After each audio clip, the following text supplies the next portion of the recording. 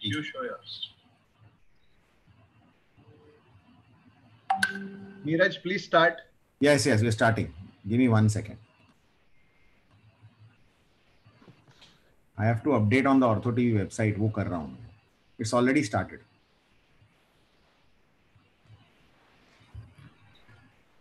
Okay. Good evening, everyone. We welcome you all to orthotvonline.com, the first ASSI webinar on odontoid fractures. Before we start the webinar, we would like to just display our disclaimer. We would like to thank all our faculty for sharing their knowledge through this and expertise with all, especially in such challenging times. We wish all our audience a healthy and safe days ahead, and we hope these webinars add value to your time. These webinars are dependent on internet speed, which might be at times unstable. Please bear with us for any issues with the internet. Kindly go through the disclaimer. So good evening again, and we welcome the ASSI team with us and the moderator, Dr. Gautam Zaveri, to kindly take over.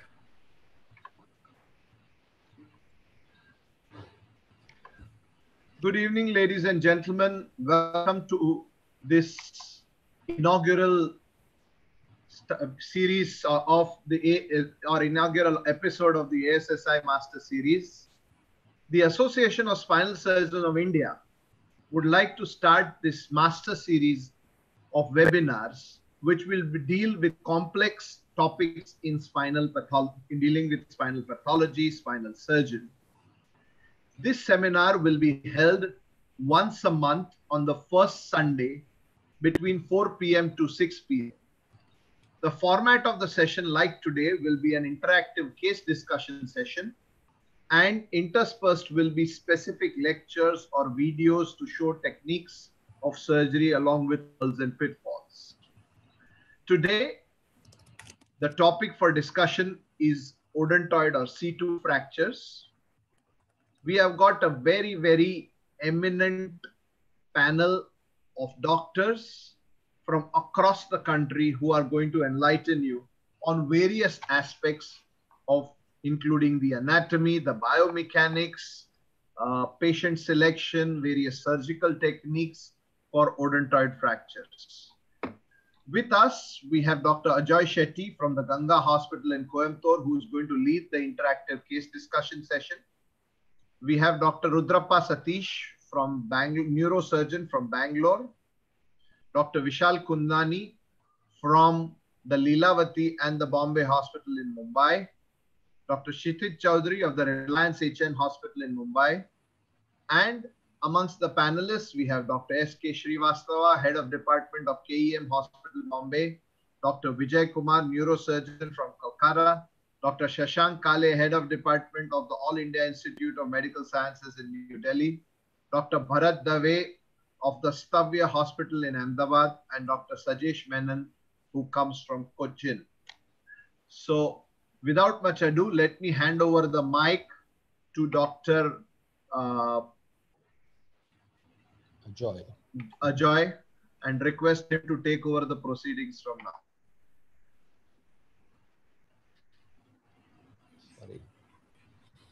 Good evening to everybody. Thank you, Gautam, for taking charge of this initiative. As you know, that today's topic will be odontoid fractures, and Gautam has already introduced the panelists and also the surgeons who are going to demonstrate the video and the technical tips. I'll just start with a brief introduction. The upper cervical spine is also called as craniocervicum, or the OC1-C2. It is characterized by the absence of the disc and the shallow joints, and hence the majority of the stability is provided by the ligaments and the joint capsules. As you can see, the transverse ligament stabilizes the central atlantoaxial joint. The apical and the alar ligament, along with the capsules, provide rotation and translation stability. The unique anatomy with the odontoid acting as a peg allows the C1-C2 to contribute to significant amount of rotation of the cervical spine, and about 40 degrees of rotation happens between C1 and C2. As we all know, the traumatic ligamentous injury have got a poor prognosis for healing, whereas the bony injuries usually respond well to non-surgical management. with the exception being the type 2 odontoid fractures. The blood supply of the odontoid comes from the vertebral artery, from the anterior ascending and the posterior ascending artery. And it was always presumed that there is a watershed zone in the zone 2 of the odontoid, or the waist of the odontoid. And that was one of the reasons, thought to be the main reason for non-union following type 2 odontoid fractures. However, angiographic studies have shown that this is one study done by Dr. Govindar, where then he performed a DSA in 18 patients. The anterior ascending branch of the vertebral artery was always cut, whereas the posterior ascending branch of the vertebral artery was intact, and the odontoid blood supply was not affected. And they did postmortem study on certain patients. There was no evidence of AVN. Therefore, the factors now currently understanding to contribute to non-union are the low bone density, less bone trabeculae, cortical bone, less surface area, and also the fracture gap in the synovial fluid. We also know that there's a less incidence of neurological deficit in the upper cervical spine injury. Either the injury is very severe, where the individual might die on spot. It's basically because of the Steele's rules of third, wherein there is 1/3 of the subarachnoid space is empty, and therefore it gives chance of movement for the cord, and the chance of neurological deficit is less. Having said that, we'll coming to the odontoid fractures. It amounts to about 10 to 15% of the cervical spine injury. It can happen in the young, where the treatment is well defined, whereas in the elderly, it can happen following trivial trauma, where the management is still debated. We are going to discuss about that. And this is a commonly missed injury most of the time, and therefore a high index of suspicion is necessary in this group of patients, especially who are polytraumatized, head injury, unconscious. I think a CT scan is necessary in these scenarios. We know the classification of odontoid, the type 1, type 2, and the type 3, whereas the type 2 contributing about 60% of the odontoid fractures. Also important to understand that type 2 is further classified by Gruer et al. Into type 2A, which is non-displaced, type 2B, which could be a displaced transverse or a fracture which is going from anterior superior to posterior inferior, and type 2 subclass C, wherein the fracture pattern is from the anterior inferior to the posterior superior. Sorry, it's wrong, this thing, and they need C1, C2 stabilization. We start the case discussion first with a 2-year-old child with a type 2 odontoid fracture. The child had a history of fall from the swing, and following the fall, the child had no movements in the lower limbs and the upper limb, but gradually within 24 hours, the child recovered significant amount of movement apart from weakness in both the hands. This was the radiograph done elsewhere. We do not do a flexion extension radiograph in the immediate scenario. And this is the CT scan and the MRI picture. These are all the pictures what is available with us right now. Vijay, in this scenario, how do you differentiate between the separation of the ossification center and a fracture? Or is it necessary? Does it have a decision-making thing? Vijay Kumar. Yeah, I'm not sure that, it is necessary to distinguish whether it is a separation or not. But on a CT scan with reconstruct, often you'll be able to see the ossification center as sort of a loosened zone. On this particular scan, it actually looks like a fracture rather than an epiphyseal displacement. Yeah? Okay. Then what will be a management in a situation like this? The child is neurologically improving. There is probably a fracture like odontoid fracture. There is subluxation anteriorly, but it had a significant neurology, but it improved with the residual weakness of C8 and T1. In the children, what are the things you consider when you are planning treatment or in this particular scenario? Okay, the few things that one would take into the algorithm are, that children by and large heal well, but obviously it is difficult to immobilize children, relatively easily. But at the same time, consider the fact that the bones are all of small size. So to think of a surgical intervention in a small child is also not, an easy task in that sense. So one of the common algorithms that we would use for pediatric spinal injuries in any case is, number one, is it reducible? And does the reduction also reduce the neurology? So in this case, as you have said, that the child spontaneously improved after an initial period of weakness. And this looks like the fracture can be relatively easily manipulated into a good position with the child awake itself. And then my personal plan would have been to actually immobilize the child in a halo vest. Children are remarkably adaptable to halo vest immobilization. Within a few days, they are kind of running around and doing all sorts of naughty things again, even with a halo vest in place. Okay. Satish, would you agree to the plan of management, or would you think of anything else? No, because I missed. Hello. Yeah. Speak. No. Now that lecture, so I better want to comment on this next time. Yes, I will. Okay, sure. What we did was basically a posterior sublaminar wire fixation with a small amount of local graft, and it went on to heal quite well. The child did have mild degree of weakness at CHG1. As you said, the basically is reducible, and therefore it depends on your decision how to stabilize it, either by a halo vest or a simple procedure like a sublaminar wiring with fusion also.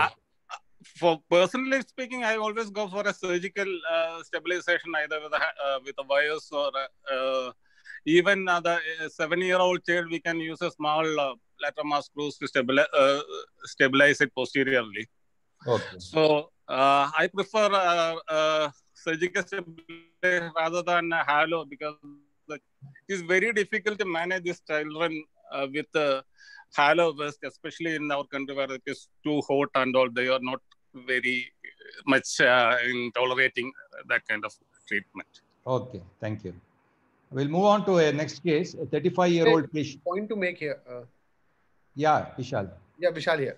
So basically, it's easy to stabilize these kids surgically. In fact, it is seen that we have also done a study that the feasibility of fixation by any kind of implant happens. Anatomical feasibility is possible right from the age of 2.5 years onwards. Even a 2.7 millimeter screw can easily be passed like a transarticular screw. Wiring can be used. But my concern is that these kids, it has been noted in our own study also, and there are enough articles to say that C1, C2 fusion done before 13 years of age results into higher incidence of swan neck deformities.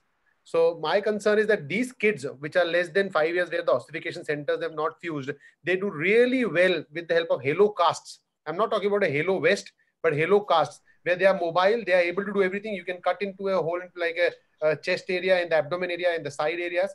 So they are ventilated. The weight is also very light. The kids, the hygiene is also very good. And the halo casts are something that can really be managed quite well. We have did a couple of similar cases and have presented also, where a halo cast not only helps you to stabilize that immobile segment, but also preserves the C1, C2 rotation in long run as well. And believe me, in 6 weeks, they fuse like fire. Okay, thank you. We'll move on to the next case, a 35-year-old patient with a normal neurology. As you can see, it's a type 2 odontoid fractures. And Dr. Srivastava, do you do MRI in all these scenarios? When the patient comes Yes, with the history of trauma, one has to do it because there may be associated injury, and transverse ligament injury is one of the important things which one should not miss. And for that, one should do MRI. Any other reason why you would like to get an MRI done? Now, if suppose patient has associated injury in the lower cervical spine, or there is some neurological deficit, in that situation, one should do it. And it is always better to have the full information. Okay. Do you analyze, if you think that in this scenario where it's a comminuted fracture, you would like to go behind for a fixation, would you do an arteriogram or MR angiogram in every patient with odontoid fracture, or any C1, C2 neglected odontoid when you're doing a posterior C1, C2? No, usually if the X-ray or the clinical examination of the child or the person doesn't show any congenital anomaly, usually we don't, it is not a routine thing. Unless there is some feature clinically or radiologically where you have a doubt of congenital anomaly, one need not do. Otherwise, if one is able to do it, is better. It adds to the confidence that this patient doesn't have any vascular anomaly. Otherwise, in routine cases, we don't do it. Actually, in a fat separates image, the transverse ligament is quite well seen. Yeah. And we know that in these type of injuries, the treatment of choice in a young individual will be to do an odontoid fracture. And we also know that from multiple studies, when the fracture is displaced greater than 4 to 6 mm, a posterior displacement, whenever there is an angulation of the fracture of greater than 10 degrees, and when you are treating them conservatively, the fracture goes into malalignment. A delayed treatment, elderly patients, and smoking are the known factors for non-union, and therefore, usually in these type of patients, we tend to indicate a surgical management, that is the odontoid screws. Having said that, Sajesh, what would be your contraindications for odontoid screws in a patient with a type 2 odontoid fracture? Especially the fracture pattern, you have to see that the angulation of the fracture. And this landing fracture, you can, if you do the odontoid screw, that can slip later and produce problems. The second is caminative fracture. Caminative fracture, sometimes you won't get adequate fixation and even union because the fragments cannot come and sit properly. Third, maybe the associated injury of the transverse ligament. Okay. What about the patient factors? What about? The patient factors. Is there any patient factors that you take into consideration? Yeah, the chest, barrow chest, something like that. It's to get the angle properly. Situation also we have to go for a posterior stabilization or a conservative management. What about the duration of the injury? If you think the duration of injury has got a impact, like if somebody comes at 3 weeks, 4 weeks, you would still consider doing odontoid, or you would like to do a posterior C1, C2? 3 weeks, 4 weeks, I still go for anterior fixation because this fracture usually unite. Even though unite, I will not produce much of the problem. But after 2 months or so, better to go for posterior and get a posterior stabilizer, C1, C2 fixation. That's my protocol actually. Yeah. This is what, as you mentioned, the fracture type, the associated other injuries, comminuted fractures, transverse ligament injuries are the fracture patterns.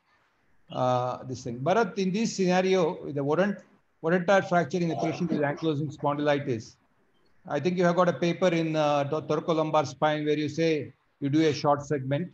In these scenarios, whether you would like to treat them conservative or if surgical, what will you do? You will do an odontoid, C1, C2, or what else you will do?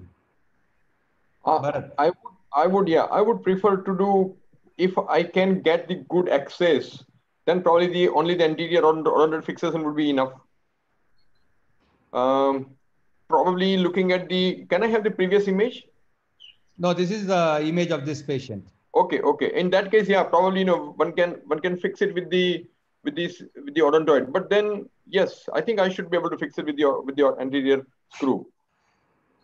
Okay. Everybody agrees to that thing, or in odontoid fractures? Can I ask one question? No, I don't agree. Fracture of C1 arch. C1 arch as well. There is C1 arch fracture. Yes. No, if there is a C1 arch fracture is not there, the type 2 odontoid in ankylosing spine, would you prefer to go from the front? Ajay, normally, if I'm Gautam Zaveri, normally in these type of ankylosing spondylitis, the anterior bone quality is so poor that the screw does not have a hold or a purchase.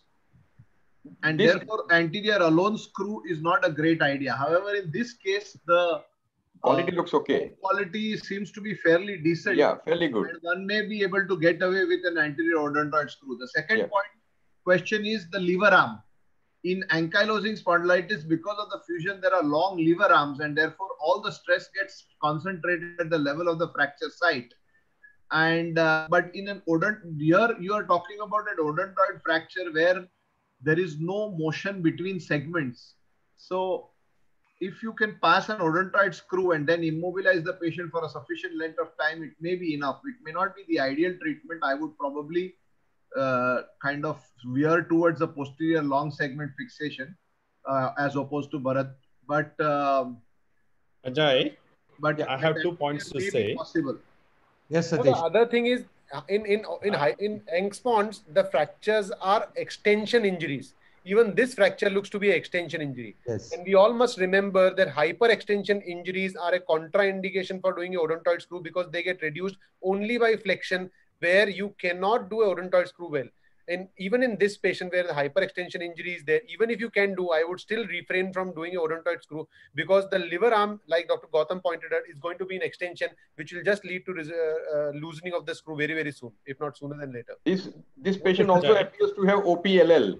Yes. So probably considering that OPLL, if we have the MRI, I think probably we'll find some lower cervical cord compression as well at the C2 to C6, which probably may need intervention as well. So probably, one may consider after the MRI the choice of the treatment.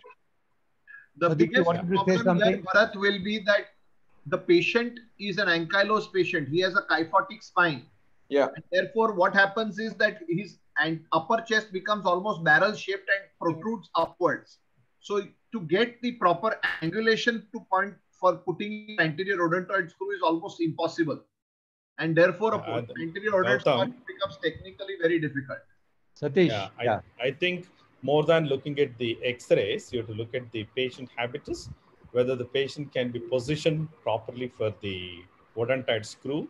Third, whether, when you do the odontoid screw, the space between C2 and C3, whether it's really reachable to you, because some of the times, a lot of anterior osteophyte ALL is calcified in this patient. And you, at the same time, remember, patient has to at least, whatever the fastness you do, 1 hour, sometime patient has to be in extended position of the neck. With associated canal stenosis at the lower level, be careful to attempt the anterior and ankylosing spondylosis. And as mentioned by Gautam or Bharat, that look at always the MRI picture, fracture position, patient habitus, and the position which you have to take. Without that, the posterior fusion is much better in these patients than anterior alone. And what we did was basically an occipito-cervical fusion.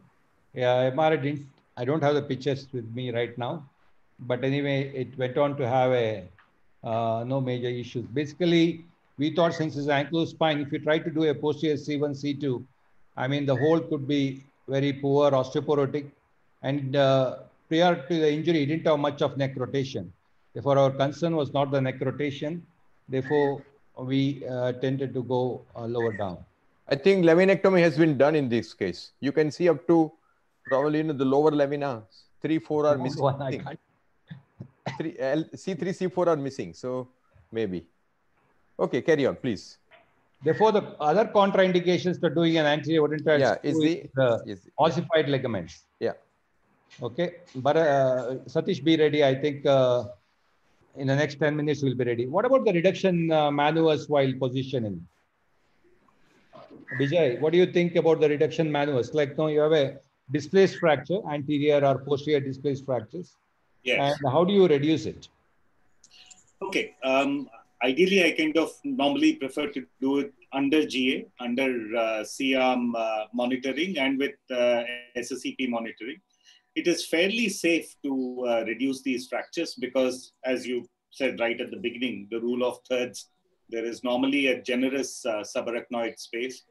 And I normally have the head positioned in a Mayfield head holder. That way, you can use the head holder itself to do the manipulation. Basically by a bit of traction. Yes, a little bit of traction and then a little bit of, usually a little bit of flexion is what is normally needed, but depends on how the displacement is located.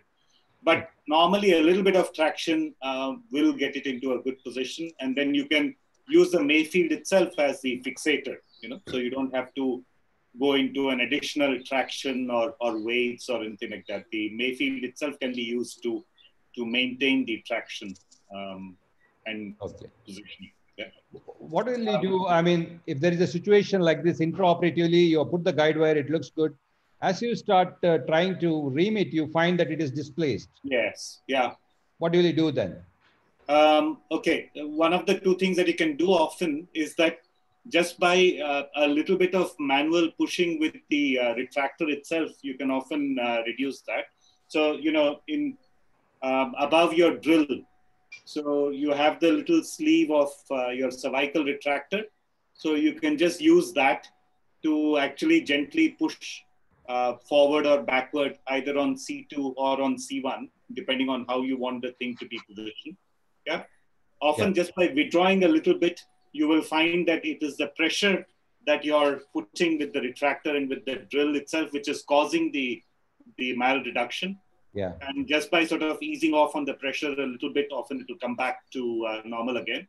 But just make sure that no push is happening on either of the fragments as you're drilling in. One of the techniques what we do practice is our anesthetist will take an artery forceps with the gauze. As you can see in the picture, it's pushed and the then C1 posteriorly. Transorally. Yeah, transorally. Transorally. Yeah. Any other suggestions? I mean, okay. I will show you. Yeah.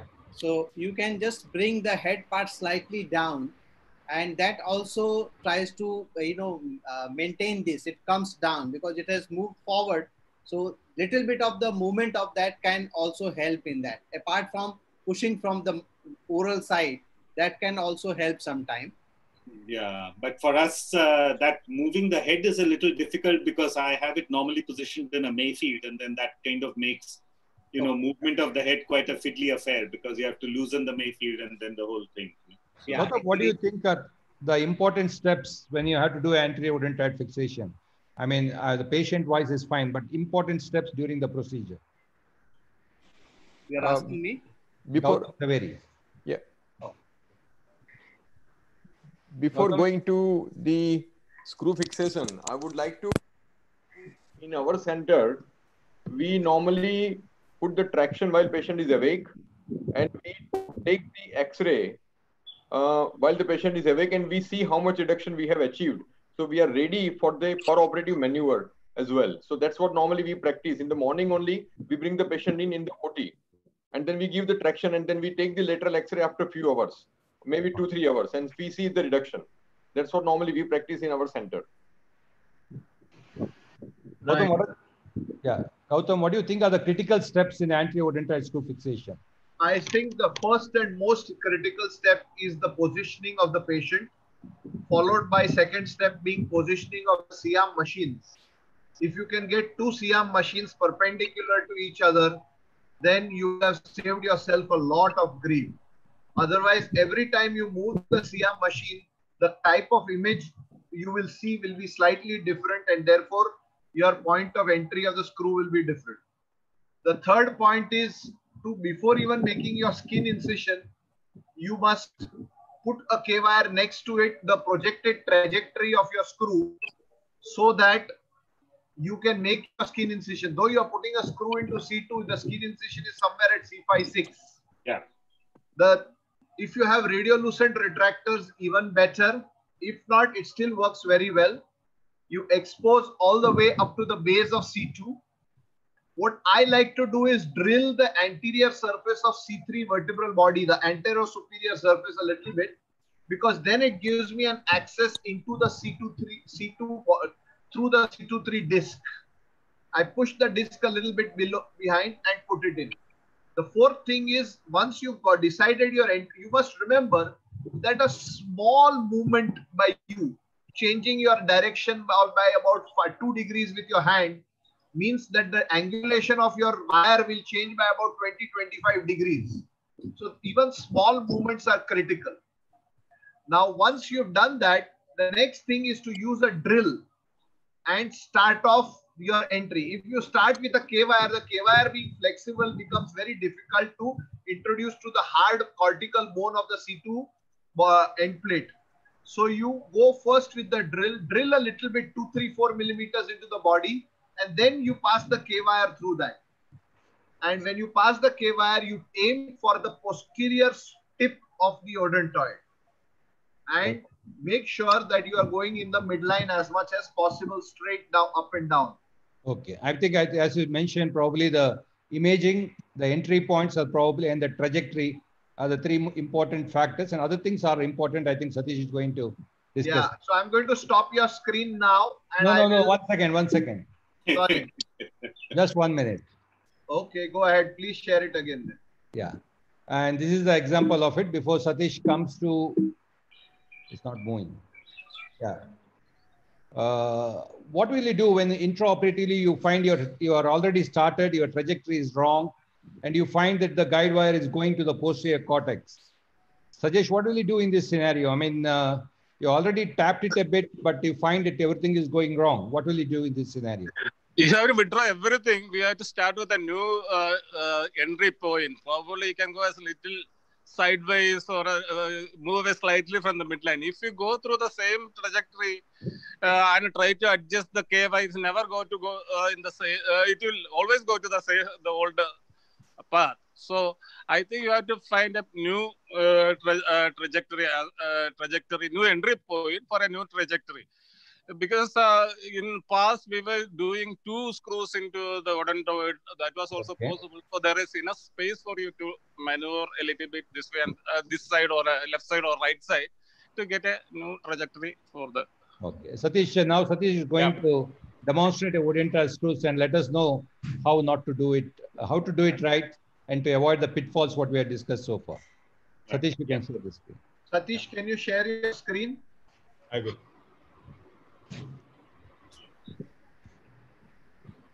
Right. So for all those of you who don't know, Dr. Satish, a neurosurgeon, is one of the masters of anterior odontoid screw. He's going to tell you every step from how to position, how to get a good CM image intraop, how to reduce it intraop if it is not completely reduced, and the various steps in the technique. Please go ahead, Satish. Thank you, Gautam. Thank you, Ajay, for introducing the whole thing in a good way.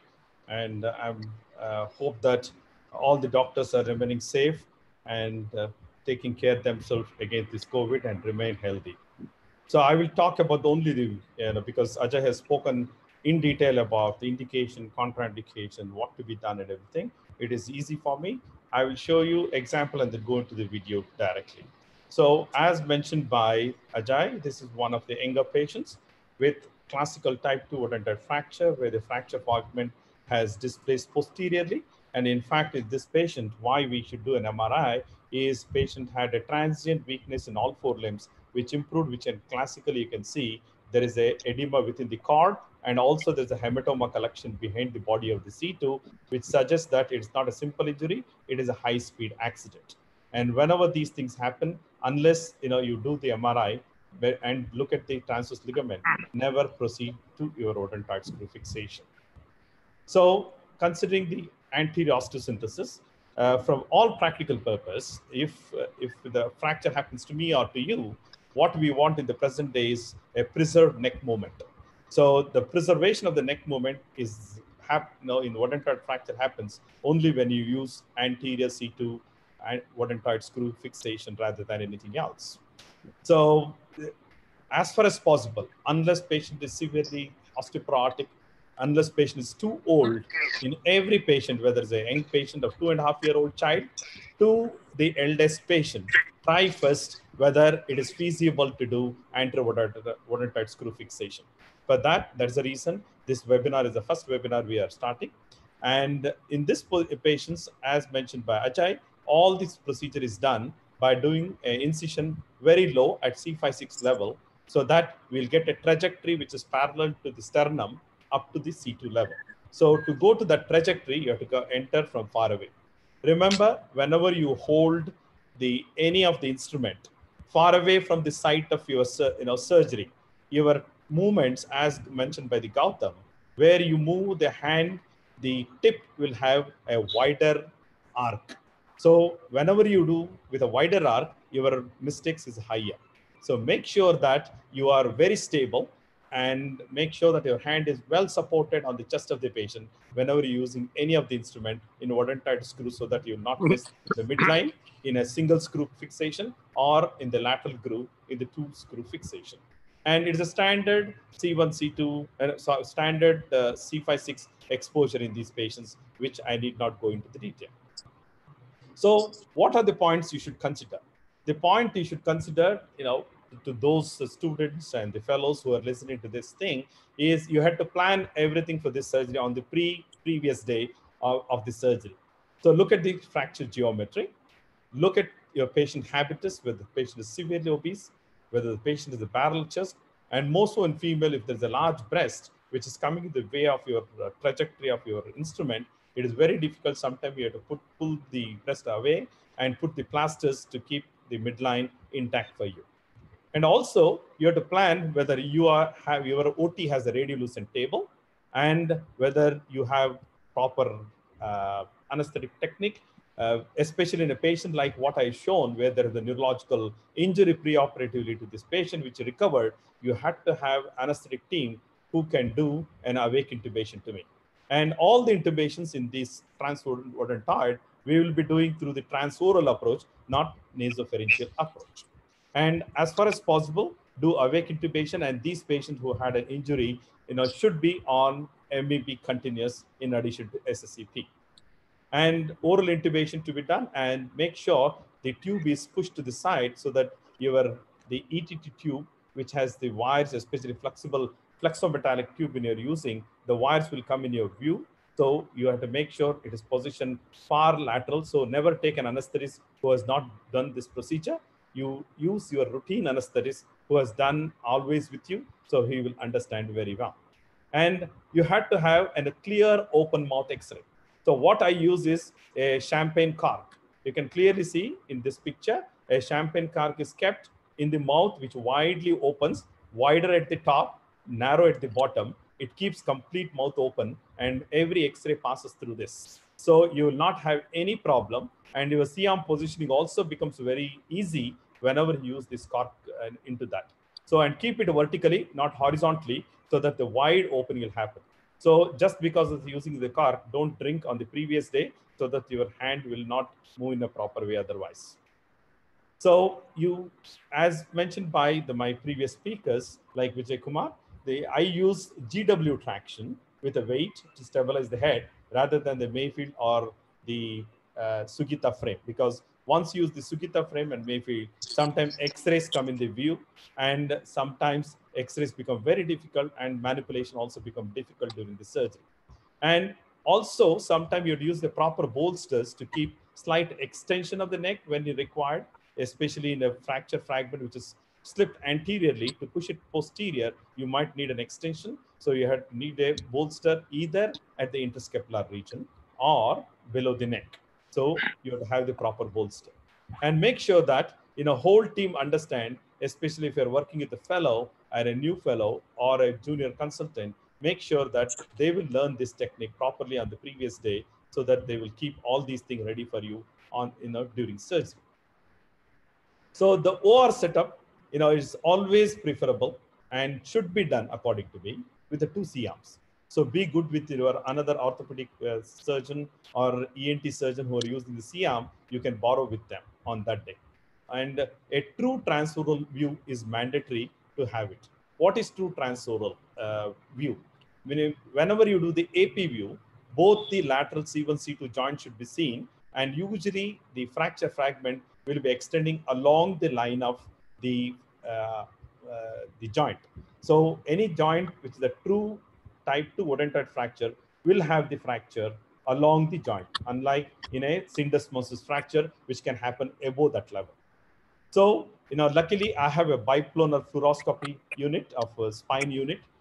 So we do biplane images, which reduce the radiation, not only to you and to the whole team, which is, useful. And if you're in a good hospital, you can ask the cath lab team, if a cardiologist is good, they can also give you biplanar images so that you can do the surgery very easily.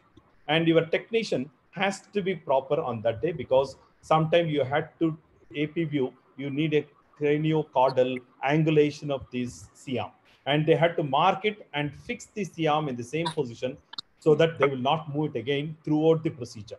So if they move, they repeatedly are getting radiation increases in this position, and your trajectory becomes difficult. So look, this is the video, standard C5-6 exposure. You can see cranial onto the left side and the caudal onto the right side. Patient is horizontally positioned. I'm a right-handed surgeon standing onto the right side. Now I'm dissecting the subcutaneous fat in this patient along with the platysma muscle. So I suggest always, I tell everybody, use the microscope from the beginning as far as possible, so that you will have a clean field. Important is a clean field. You can do macroscopically, but when you use the clean field, the amount of dissection you are creating, because From C5-6 to C2 level, you're ending. So many of the patients, elderly patients, if you have a fracture, unnecessary bad dissection, bleeding, movement, and retraction in this age can create significant deglutition problem to these patients. You have done a beautiful surgery, but it ends up in the deglutition problem. Patient may not, like it. So go through normal standard avascular plane of loose areolar tissue between carotid fascia and the tracheoesophageal group. So every level, make sure you're totally, bloodless, and identify C5-6 level. You need, once you identify the pre-vertebral fascia, just coagulate, go below that, and then enter into the next plane. So dissect, most important, the platysma dissection. The platysma has to be lifted up with both the hands, dissect up to C3 level, then you will identify clearly the C2-3 junction. You see here in this picture, what we are seeing is this is the midline, this is a C3 and C2. Many of the times, the odontoid you will never see. What you see is the hump of the C3. Once you see the hump of the C3, because it is so narrow, you make doubly sure by keeping a, all, take an X-ray and double confirm where you are at the C2-3 disc space level. So what is important is notice whether there is a C2-3 osteophytes, reaffirm your midline with X-ray, and identify C2 inferior leg. So as shown by Ajay in the previous case of ankylosing spondylosis, sometimes you'll find the osteophytes extending from C5-6 up to C2-3 level in these patients. And especially identifying C2-3 level is cumbersome and very, very difficult in the patients with ankylosing spondylosis, and you might have to drill. As you drill, even the disc space will be calcified in such patients. Be careful in such patients and remain always in the midline. So you can clearly see in this patient, craniocaudally, we are seeing, take a awl first, make a pilot hole. So once you make the pilot hole, so you make the pilot hole exactly the midline. If this is the esophagus, don't lift it too much. Once you keep the translucent retractor hole under the microscope, the beauty of the microscope is you will be seeing this so easily. Your assistant will not be pulling the esophagus or the trachea unnecessarily, which creates the problem here. So there are two methods of making the pilot hole. The first method is a classical method where you use the guide wire with automated drill. So in this, so you had to be perfectly sure which is the midline and which direction anteroposteriorly you're ending. So once you go through first 2 centimeter, every time you want to change, it is very difficult. So entry once made cannot be changed with the K-wire, and chance of K-wire bending, because you'll be bending at your wrist level, which is far away from your point of entry. Your bending of the K-wire is significant. And when you put a drill over a K-wire which is bent, sometimes it cuts through that. Be careful, extremely careful. Once the wire cuts, you cannot take it out. And direction once made, by the K-wire, towards the distal fragment cannot be changed if you use the K-wire unless you make another pilot hole as suggested by Sajesh Menon. So the second method, which, they see, this is the first method where you use the K-wire entering into the odontoid fracture segment through automated drill. The second method is using I use first the pilot hole with the awl, then I use the 2 mm drill. So into that, enter, because you can manipulate whichever the side you want. Ultimately, what we want is the trajectory should be towards the posterior end of the distal fragment of the odontoid. And at the same time, you should have good amount of cancerous bone between the anterior surface of the C2 and your drill bit. And when you use this drill bit, it is very easy to manipulate, and you can manipulate from a distance. It will give you better hold to you than a K-wire alone. So this is a very good method to make sure that sometime you can reduce also C2 with this. And you enter only up to the level of the proximal fragment. You will never enter with that to the distal. Otherwise, it requires a lot of force. Then remove that and then reintroduce your K-wire. Reintroduce your K-wire and drill it into your distal fragment. It is almost like a first one, but your manipulation becomes easy and it's much more useful, especially if the fracture fragment is not aligned with you. Sometimes you can do it manipulation using the hand drill technique in the proximal segment. So, and the continuation of the same thing, use even after using the drill, the second step going into the distal fragment should be done always with automated pneumatic drills. And whenever you are crossing through the fragment, there will be some resistance. Be careful, don't try to push it harder. And make sure the screen of the C-arm you'll be watching rather than the operative field. So literally speaking, unlike any other surgery, it is like an endoscopic surgery. You're watching the C-arm picture and you're drilling here, which gives a different perspective. If you are not used to it, and if you are doing for the few, without experience, sometime it will just plunge through the distal fragment and it can direct if you put too much of force into that. The force happens at 2 points. One, when you're entering from the proximal fragment to the distal segment, that means crossing the fracture segment. Second one, when you reach the topmost part of the odontoid, that is the cortical part of the, the tip of the odontoid. So once you reach the tip of the odontoid, in case if you want to have a good reduction of the gap, for example, if the gap of the fracture fragment is more than 4 mm or 5 mm, sometimes you have to reapproximate with the lag screw. So at that time, the K-wire, if it just penetrates the superior part of the odontoid, then the first thread of the screw goes through that, the compression effect will be much better. But when you do with the K-wire, extremely careful. So distal one, do not do in the beginning. Just make a small bit so opening into that and withdraw, because otherwise when you're drilling, K-wire just passes through that into the nasopharynx and sometimes into the into the foramen magnum region without your knowledge when you're using the drill, not the K-wire section. So next one, use the 3.2 mm drill bit, and once again you realign with the C-arm. After entering the first 1 centimeter, take it twice a C-arm, because at least on an average I take about 16 to 17 shoots per odontoid screw. So even though with the experience we take about 16 to 17, sometime in the beginning it might require much higher. Don't be scared. Protect yourself with the radio, all the lead aprons and thyroids and everything, and make sure your assistants will also have and nurses will have it, so that your trajectory becomes perfect. First time is the best time trajectory. So never do multiple time, because it is in the narrow field which you are working. You will become very fatigued, and if you don't have a good trajectory, you will be very upset and create problem to everybody, including yourself.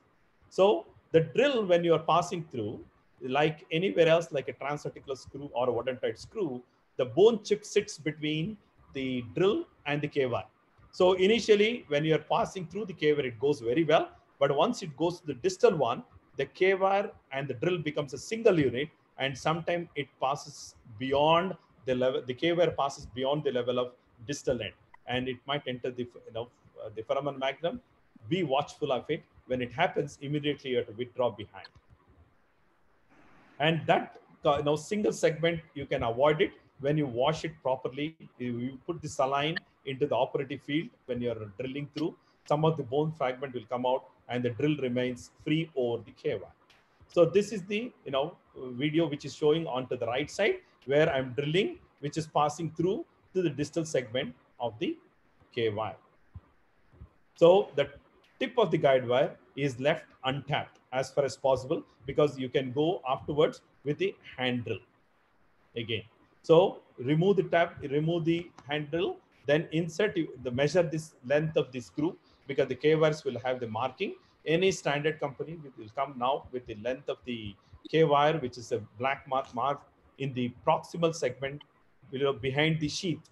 You will have the black mark, and which will show the length of the screw. And on average, it takes about 36 to 40 millimeter in Indian population. But in children, winding up, please. Yeah, in children, it might be slightly, shorter. We have to have a different, method in that. So then push the screw over the wire, and it will compress the fragment.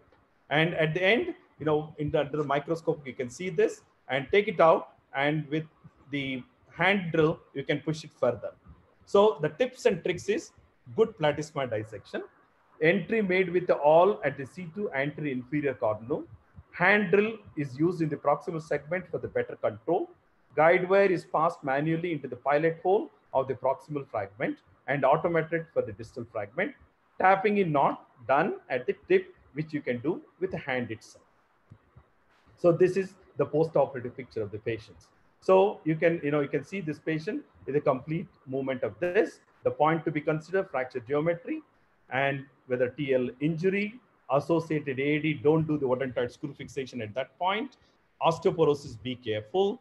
And if there is stable C1 fracture, be careful. If there is displacement, look for the reducibility. And you can see here in this patient transforally with the artery forceps, we have pushed it. In some patients, we have done transoral opening and reduced it. And when applicable, when the C-arm is used, or you have the cath lab, you can do a 3-dimensional picture of these things and double confirm whole thing, which is in the good position. Thank you very much. Thank you, Dr. Satish. Can you stop your sharing your screen, please? Ajoy, Yeah. Can you please come up again on the screen? Yes, sir. So that was a wonderful exposition.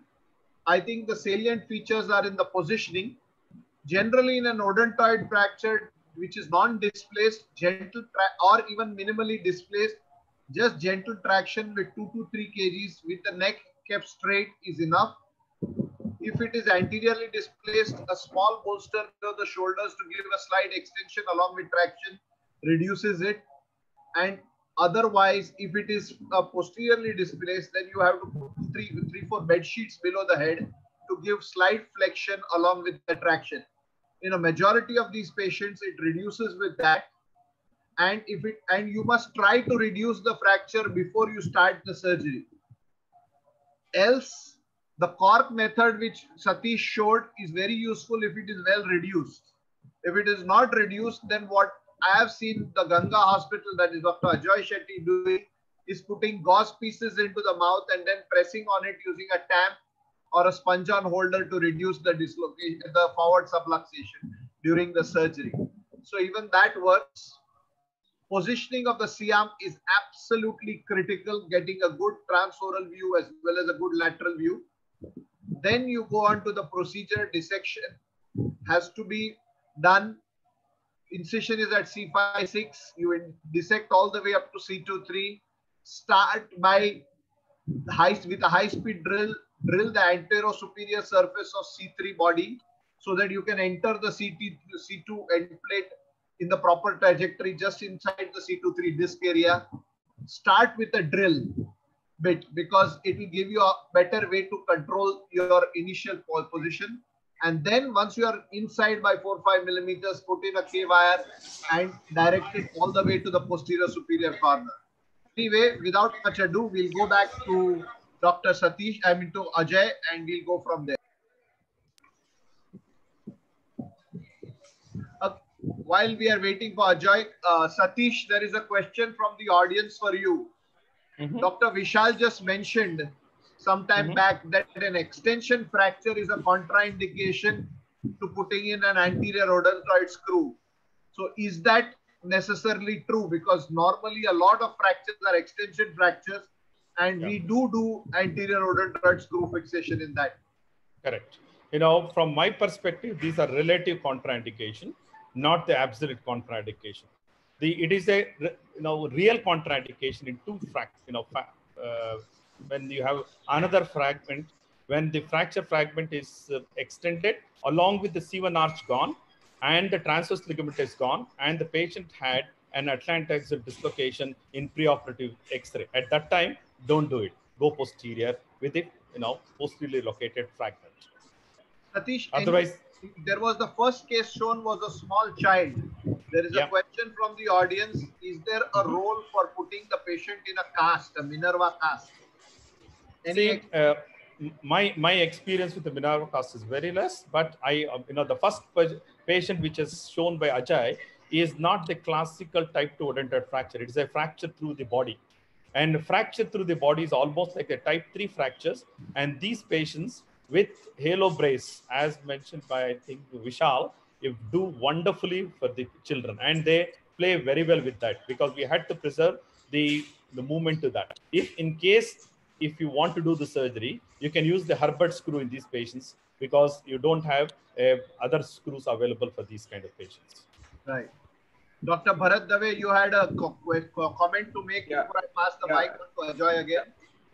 In the case which was shown on the first case, 2-year patient, I Yes. think when you put the posterior wires, one should be very careful. If you tighten it from the midline, they will give way because this is epiphyseal and the weakest part of the bone.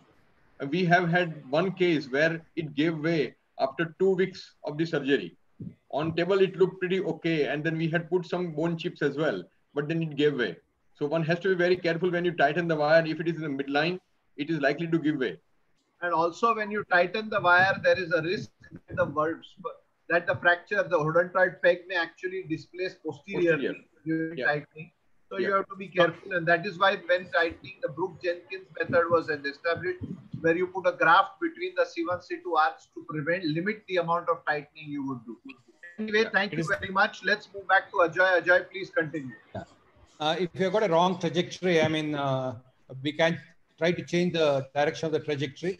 But the other option, what has been discussed in the literature, is to, at the same time, you've already got a problem. People have tried using anterior C1, C2 transarticular screws. You just change the direction to the lateral side and anteriorly fix it. This is from that article per se, not my experience, wherein they have shown that the odontoid tends to heal, even though, one more example, even though there is a loosening, but you can see slowly the anterior C1, C2 joint is tend to be, gradually fusing by itself. As per the literature, there are two ways to start the anterior C1, C2. One is just lateral to the entry from the midline between the C2, 3. The other one is at the base of the C1, C2 joint. Okay, the most important thing you have to remember is the fact that the vertebral artery is on the lateral side over here. Therefore, your lateral dissection direction should be relatively lesser. Satish, or anybody has got an experience with this? Yeah, see, anterior one, what is important is first you have to see the groove on C3, on C2, in the midline there is a hump. On the side, there is a groove available.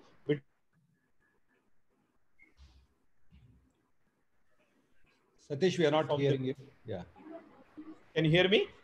Yeah. Can you hear me? Yes. Yeah. So the groove on the lateral side of the C2 from the midline is the point of entry, which is about 3 millimeters you have to take and angulate laterally in an angle of 35 to 40 degree and pass through the joint. It's an easy procedure, but only thing is the side opposite to you, that is on the left side, is much more easier. Same side, when you're doing, your retraction becomes much more difficult. But it is not a bad thing, but in an adult, to retract to the highest level, sometimes they will have significant deglutition problem. That is the only reason I don't do it. Okay. I'll move forward. This is a 27-year-old patient, trauma, normal neurology, presented at 3 weeks duration. This is a CT scan. Vijay, what do you think you will do for this patient? He's about 3 weeks old, 27-year-old, normal neurology. There's a bit of comminution even at the base. Yeah, there is. Yeah, and but the fracture, the angulation is favorable for an odontoid screw, but it is comminuted, and the distal fragment is actually quite small. So my concern here is whether we would get enough purchase with the lag screw to actually hold this in place. Okay, if you're considering posterior, what would be your approach usually? See, posterior nowadays, I almost always do the Goel-Harms technique, because I find that kind of lot more predictable and reliable compared to a transarticular fixation. I think we will hear about both techniques, but my practice certainly has changed from doing transarticular C1, C2 screws almost completely now to doing C1, C2 lateral mass and pedicle screw, the Goel-Harms. Vishal, what will you do? If you're considering posterior, forget about the anterior part, you think a odontoid screw is not feasible. If you're considering posterior, would you like to do a transarticular or a... So like this is an ideal case. My philosophy, this is the ideal case for doing a transarticular screw fixation. Not only because I'm biased towards it, but also because it is the new gold standard. I would say that the problems, like Dr. Vijay Kumar just mentioned, the problems of transarticular screw are not associated with the technique per se. I would say they are usually associated with the pre-op planning. Not that all of us don't do it, but if there is one thing that can change the whole course of problems associated with transarticular screw, it is pre-operative planning. And if you are really get used to, we're going to listen to you with about that. Yes. I think transarticular, this is the juice case for transarticular screw, 30 minutes straightforward. Okay. Okay. What we did was posterior C1, C2. But you see at the period of 7 months, the CT scan shows the odontoid is healed. And then we removed the implant. And this is the range of motion what he has after the removal of implant. Sajesh, what do you think of this technique of temporary stabilization from posterior and remove the implant once the fracture heals? At what time, at what point of time you remove the implant? One year but or 6 usually months? we remove it about 7 to 9 months. It depends on when the patient is willing to come at that time. We have to document in the CT scan. Okay, I never did removal yet, because that's a good idea that if the movements can be reinstated, it's a very good idea to do it. And but the joint will be healthy even after 1 year. Even seated joint will be healthy even after 1 year. We have to wait and see. I've done in few cases, but I'll go through the literature. In normal individuals, so I have a question. Shitik, yes. What if it doesn't unite? You have not put bone graft, and say if it doesn't unite, then what? The basic requirement is you have to be sure intraoperatively that you have achieved the reduction. Okay. What we do Why can't you do halo? But you can't like compress the fragment. You know, it is still the fragment is not compressed; it's just aligned. Align the fracture, and there is no significant gap. Usually, it tends to heal. We have done that only in about 4 to 5 patients.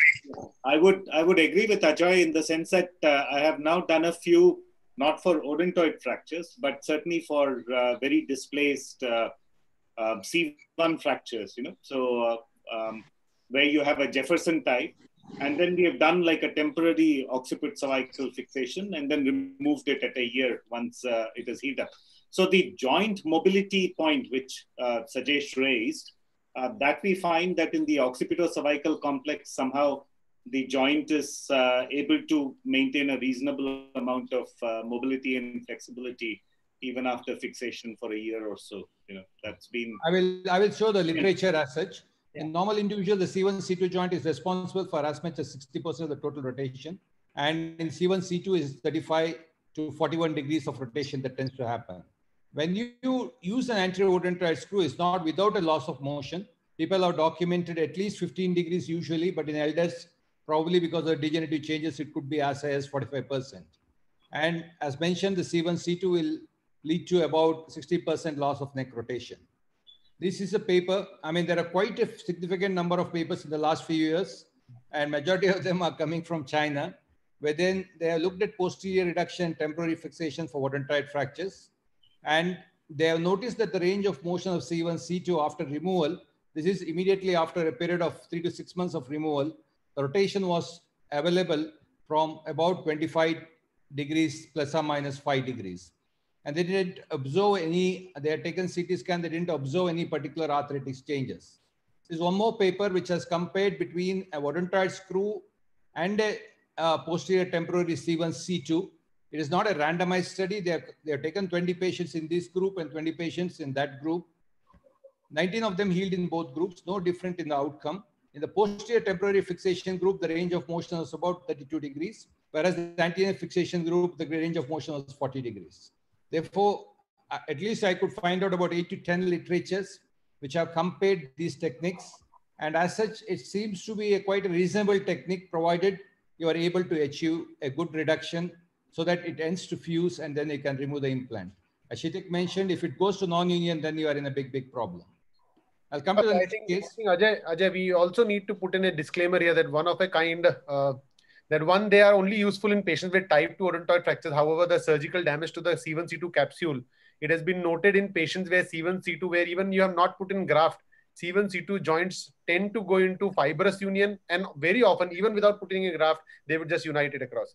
So while removing the implant, we should really be sure that we are dealing with the right kind of patient who has been told about it, and we have not created that intraoperative iatrogenic capsular injury, and we are sure that we are not going to be dealing with a post-operative painful rotation just for the sake of having rotation. I agree to that, but in our practice, what we do is that would happen if you do a transarticular screw and remove it. Transarticular, you remove or you don't remove it, is going to fuse. Don't remove it. Yeah. So because it's transarticular, it's going to go through the joint. So yeah, but maybe here this also, one is better if you don't go through the joint. You cannot put a C1 screw without disturbing the capsule there. You can. I'll show you. But it's, yeah, I understand. I mean, this is the point to be taken. We'll move to the next case. A 22-year-old lady diagnosed with an odontoid fracture, operated elsewhere, came to us 6 months later with persistent neck pain. They had already, unfortunately, they submitted the primary X-rays for insurance. It was not available. It is a 6-month radiograph, and she has got significant neck pain. And this is the CT scan, which shows a non-union. The screw tip is almost protruding out slightly. The MRI doesn't show anything significant. I have not put it. Therefore, the question is, it's here, MRI films. Question is it necessary to remove the screw? Number one. Shitik, I mean, is it necessary to remove the screw? And no. What are you going to do? It's not necessary to remove the screw. Sorry, I saw it, but I had the answer before that. So it's not necessary to remove the screw unless the screw is sticking out. This screw is inside, and it's going to give a trouble if it is going to move. So if you're going to fuse this from behind, the screw is going to stay there forever. Okay. So I would not remove the screw. I mean, basically, as you said, I mean, in most of these odontoid non-unions, or even a non-union following anterior fixation, if there is a fibrous movement, literature says you do a posterior fusion, it fuses well. You don't need to do anything much from the anterior side, unless it is protruding far inside or unless it's causing a problem. Ajay, in your case, this has happened purely because the head is not sunk into C2 body. The head was on C2-3 disc space, and this is the one of the wrong things everybody will do, not measuring the correct length of the screw. So measuring the correct length of the screw and sinking the head into the body is the key to prevent this kind of a problem where the anterior cortex rips off. Because C1, C2 acts as a single segment, the next motion which happens is C2-3, and the head comes and hits the C3 every time, and it rips off. In addition to fibrous non-union. Also, the entry point is more on the anterior cortex rather than between just below the. But here in this case, you can't judge because this is an X-ray after 6 months. Yes. We wouldn't know how they had put it at the time. Means they could have put it like correctly and still had such a problem. So it's difficult to judge at a 6 months. I agree to that. See, therefore, in a back out healed screw, usually we don't do anything much. But we have situations when you find that it is failed, but the patient is asymptomatic. He doesn't want, as is one of our patients, he doesn't want to do anything. You have a situation like we have done a posterior C1, C2 fusion. It's not a temporary fixation one, but you can see there is a non-union, but patient is asymptomatic. Even if your advising surgery is not willing to undergo anything, what will you do? You will revise in this scenario. If revising, what will be the approach?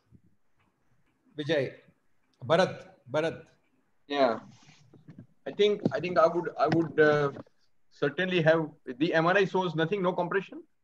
No symptom. And is asymptomatic. And no low-grade infection. We should consider that as well. Okay. I think that is what I would say, and probably because on one side, on the right side of the third CT scan image, it seems that the occiput C1 joint, that looks pretty damaged as well. So probably if really I want to give one answer, then probably maybe extension of the fusion from occiput C2, C3 is, I feel that it's quite asymptomatic. You said it is asymptomatic. Yes. Sorry, I missed that. If it is asymptomatic, probably one can give, and what's the age of the patient? He's young, about 30 years. Yeah. In that case, probably, give teriparatide. I would give that and then, wait for a few months and I'm sure it will heal with the teriparatide. Fortio. Okay. Why 40, sir? Dr. Bharat sir, why 40? I mean, he's a young guy. Why should we extend our indications for using this teriparatide? Agree. But then, as I said, asymptomatic patient, and probably you don't would do really observe him, yeah. I mean, Don't do anything, just you observe. can observe him. But then look at the C1, occiput and C1. okay, That screw is just touching that. if that He's joint going was to come destroyed, he back. could have easily been in pain. I think He's going to come back. let him come back, sir. It's okay. I think it is important. Fair enough. I accept your comment. But I think if at all you want some union to be taken place, then probably one may consider that. Yeah, agree. My fear is, sir, we are on a let's move on where to a lot of the next. ideas are hearing. So whatever we say may be followed across. So use of teriparatide can get misused here. Yeah, And that's right. I agree. Contraindication, it is going to produce osteosarcomas. Okay. Yeah. Now, No, but within the next I would wait. Kshitij Yeah, agree. I think I would wait for him to become symptomatic. Agree with that. Yeah, Kshitij is going to do showing a video demonstration of C1, C2. Before that, yeah, Kshitij.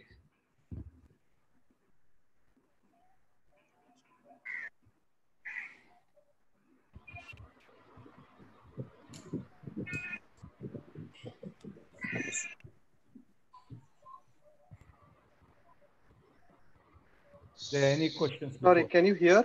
Yeah, you can hear you.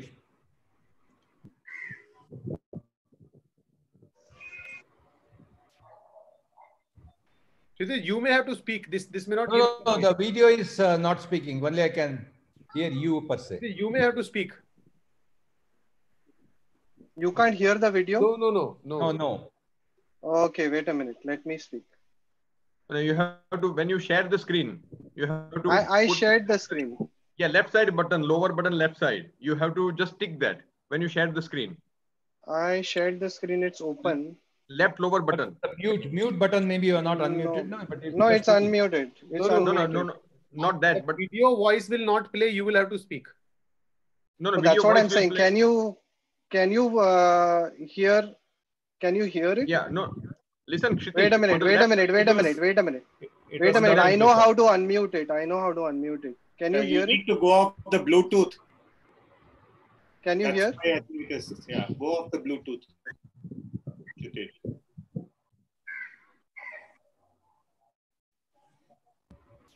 No, Kshitij. Can you hear? Kshitij, Okay. No harm. Okay, fine. Keep quiet. Kshitij, Wait a minute. I'll start again. Let's not okay. waste time on this. Okay, I am playing. Thank you very much. Let me mute this video. So, okay, though this procedure is close to my heart because it was first described by my mentor, Dr. Vinod Lahiri, along with Dr. Atul Goyal. And I was fortunate to learn this procedure from them. So the surgery starts with preoperative planning, and the importance of CT angiogram cannot be overemphasized. Now, let's look at the feasibility of the C1 lateral mass screw. Now, there are two kinds of C1 screws. The first is the conventional entry point below the arch, and then there is the C1 posterior arch screw that grows through the arch. So look out for vertebral artery anomalies, especially these variations where the VA is coursing below the C1 arch. In these situations, it's quite unsafe to pass a C1 lateral mass screw. The other common anomaly is the ponticulus posticus. And if you're unaware of this, then a C1 posterior arch screw can be a dangerous screw. Coming to the C2 pedicle screw planning, carefully look at the V1 part of the vertebral artery. The C2 pedicle screw is unsafe if the VA is too medial or if it is high riding. For this, the CT anatomy has to be looked in the trajectory of the screw. And this requires multiplanar reformatting in non-orthogonal planes. Either you can do this yourself or you can go to the radiology department and ask your radiologist to do this for you. So the positioning of the patient is the same as a transarticular screw, the military tuck on a Mayfield or a Gardner-Wells, but as opposed to the transarticular screw technique, an anatomical reduction is not necessary. In this construct, the alignment can be achieved by manipulating on the rods. The usual subperiosteal exposure is carried out first of the C2 and then of the C1 posterior arch. Here I am identifying the midline tubercle of the C1 and exposing the posterior arch. And in this region, especially on the upper border of the posterior arch, you have to be careful of the V3 segment of the vertebral artery. It is usually 1.5 centimeters away from the midline and you have to keep your cautery on low. I generally like to insert the C1 screws before putting in the C2 pedicle screws.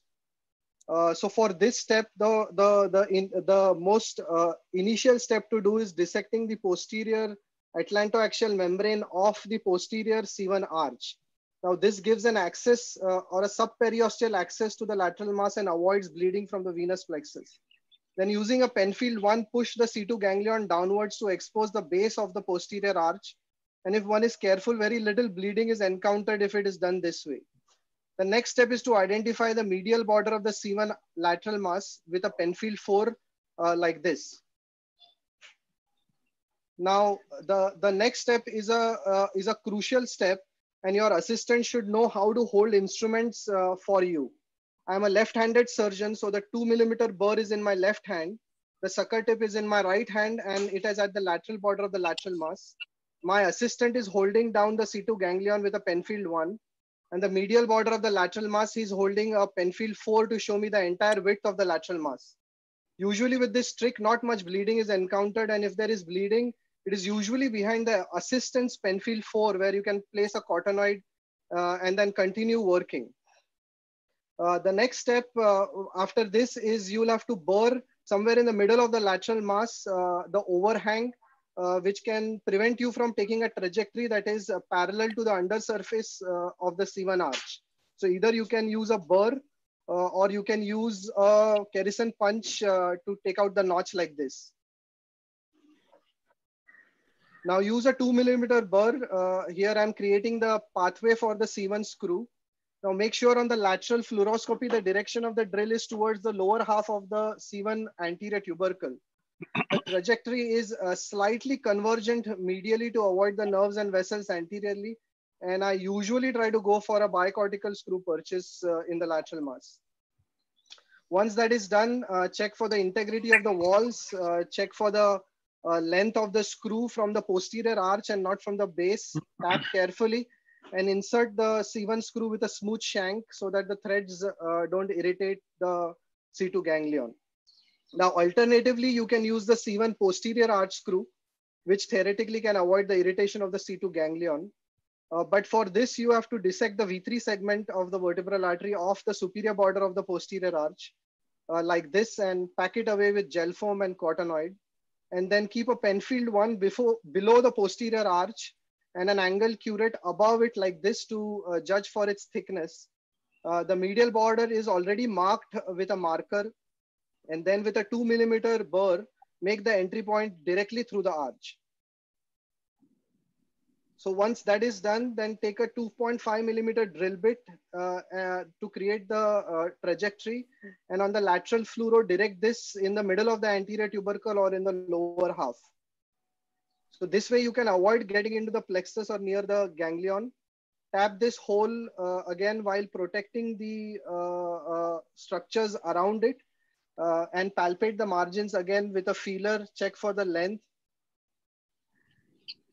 So all the time your assistant has to keep these instruments in place. And then a 3.5 millimeter screw, a fully threaded screw is passed like this. And this is the post-op X-ray. This is how it looks like. Now coming to the C2 pedicle screw. So the first step in the C2 pedicle screw is to access the C1 C2 joint. I mean, this is optional. Use a periosteum elevator to walk down the pars until the periosteum enters the joint and lever it open and hand over the periosteum to your assistant.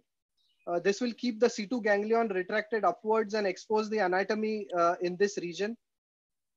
Then the crucial step here is to identify the medial border of the C2 pedicle with a Penfield 4 like this. And this is going to be the landmark that we'll have to follow for inserting the C2 pedicle screw.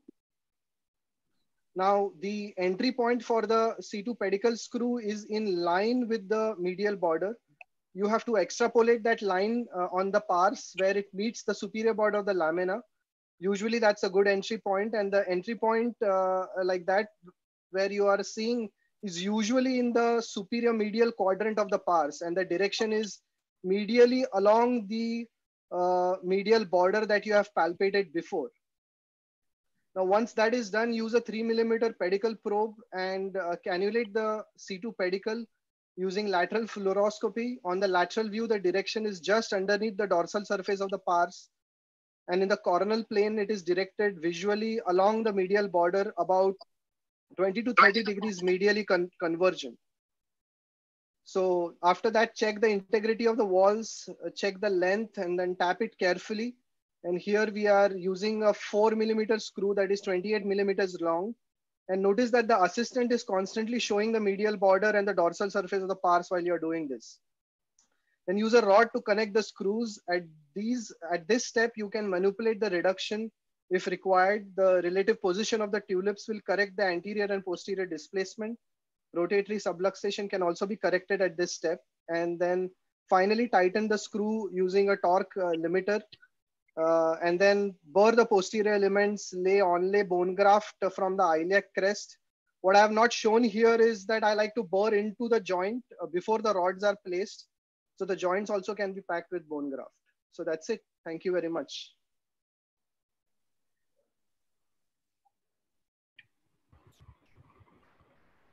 Thank you, Kshitij. Please unshare your screen and we will go back to Ajoy. Ajoy, please share your screen again and we can go from there.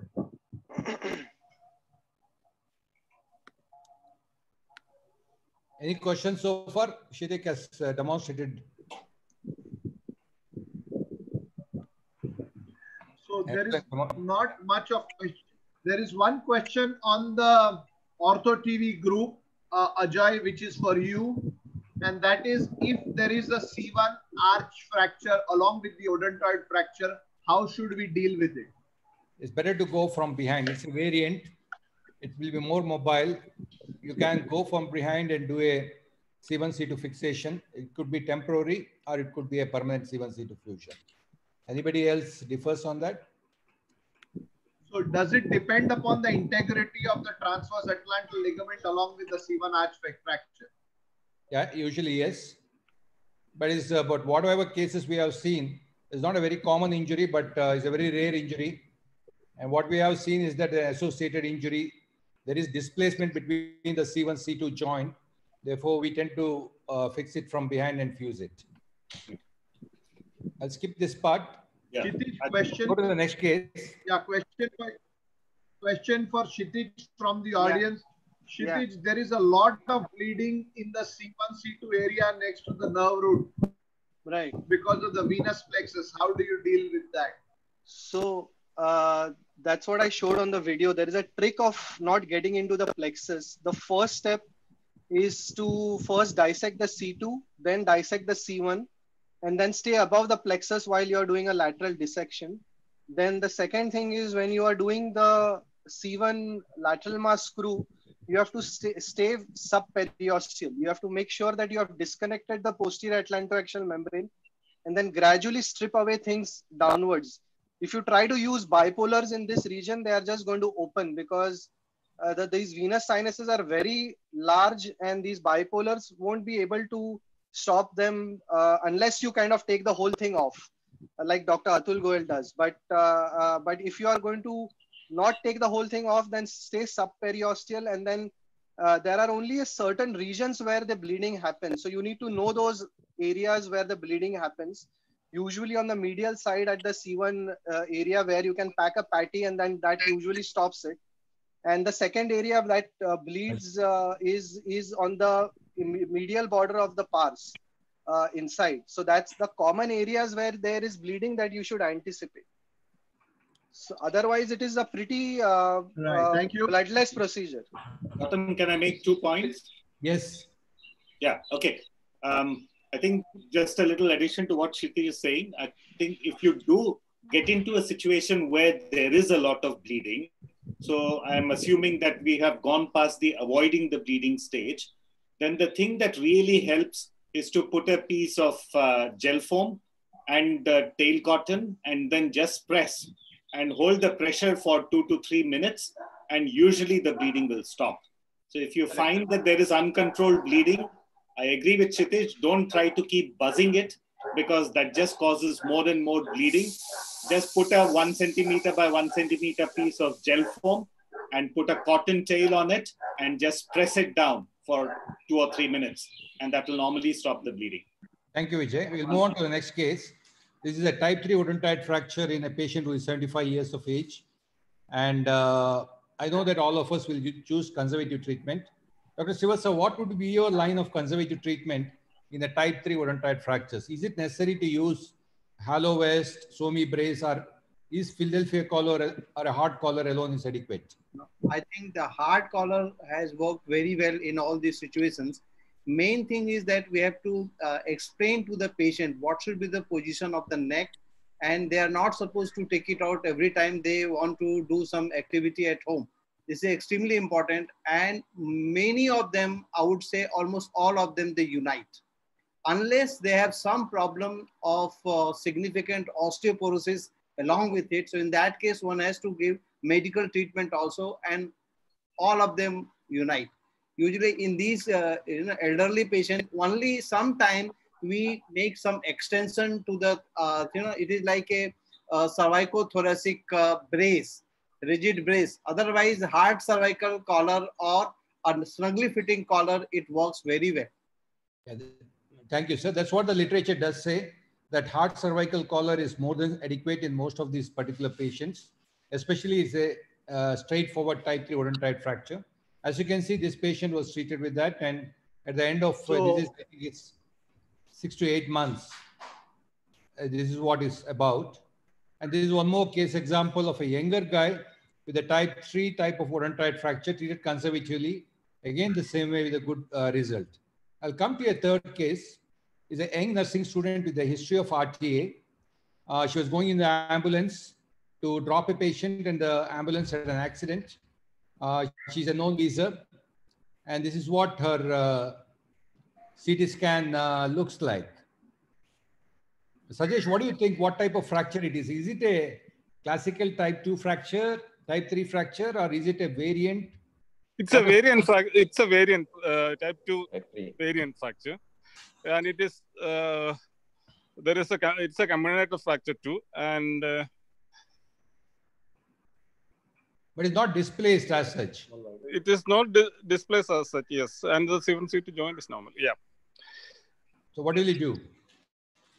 I think because, I will go from posterior. I'll do a posterior fixation for this patient. 7C2 fixation. Okay, Vishal, what will be your approach for this patient? So if you're going anterior, you are doing conservative or surgical? So this is a star Esmond variant. They are grossly unstable, where the fracture line extends from the base of odontoid all the way into the pars. If you see on one side, one of the pars is also broken. So this is neither a frank Hangman's fracture nor a frank type 2 odontoid fracture. It's a star Esmond variant where there is a shear component involved to the fracture also. And these are grossly unstable. However, in this particular case, if you see it, there is quite a bit of impaction there. And that's why the chances of this healing with only halo vest is also very high. Having said that, my personal choice would be in this particular patient to do a transarticular screw fixation and stabilize it surgically. But I think this can be conservatively treated. Yes, yes. I think this is conservative. We did try conservative treatment, but not with hollow west, but with the Philadelphia collar with the roost type of. This can be conservatively treated. It'll heal it's a very well large cancellous area. It can but heal very well. The CT scan at 3 weeks. If you put a hollow west, probably yes.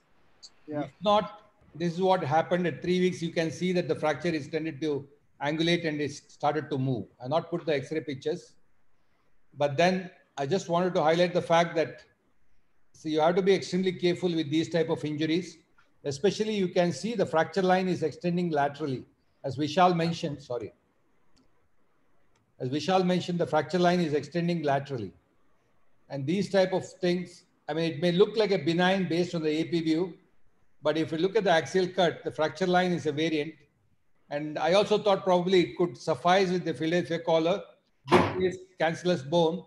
But I think if a hollow west would have been an option, but if not, I think we should consider a posterior C1, C2 fixation. I will just show one more case. Bharat, what will you do for a case like this? He comes 3 months post-injury, 3 weeks, normal neurology, but you can see there is a subluxation between the C1, C2 joint. But on the right side, the whole thing is shattered. Even there is a fracture involving the joint at C1, C2. Yeah, MRI, neurology normal? Neurology normal. I think probably I will need more cuts to see as well, and probably maybe CT angio as well. Some more evaluation. I would still give it a conservative. I would still give it a conservative trial with the view that this will give neck pain in future, but I still will conserve to begin with because 3 weeks old injury. Actually, when he came, he had X-rays. I didn't put because of the want of time. I didn't want to show too many pictures. There is a subluxation between C1, C2. As you can see, the joint over here, there is a subluxation between C1 and C2. There is a break in the pars. There is a total comminuted part of the C2 on the right side, which involves the pedicle aspect also. Vishal, what will you do? So, like Dr. Bharat mentioned, I fail to agree that there is comminution. If you're the coronal images, if you're trying to focus, I really cannot appreciate if there is any comminution. The borders of the bone are quite smooth to tell that it is comminuted. It's just an oblique view, coronal oblique view. And I personally feel that on one side, yes, there is a kind of hangman's pars fracture on one side. On the other side, what I am able to appreciate is that there is either a high riding vertebral artery or it's a oblique view. So if it's an oblique view, then I would want to see the pars diameter. If the pars diameter permits me to put in pass in a 3 millimeter screw, I think this is a straightforward case for a transarticular for me. But if the pars diameter is less than 3 millimeter, if the vertebral artery is really high riding on that side, and like Dr. Bharat mentioned that because even on coronal images, I feel this thing, what you're saying, comminution, is probably either a vascular component or something. So we should surely evaluate what is happening on that. No, there are pictures I didn't save in this. And you mean that there is no high riding vertebral artery? No, that part of the vertebra on that side is totally disrupted for any sort of fixation. But anyway, I just wanted to highlight the fact is that we gave them a traction, the fracture aligned, but basically to show where it could use the translaminar screw as one of the fixation options. Okay. Yes. Okay. This is what do we do for a situation like this? I just limited the number of cuts so that the X-rays will become significantly lesser. There's one more case, a variant. There is a hangman component. There is a odontoid fracture. There is a comminution of the C1, C2 joint on the left side. C1, C2 transarticular. I'll conserve. Okay, but yeah, okay. We did fix it with a good outcome, and there are a lot of literature for these variants where people have tried temporary fixation and removed it after some time.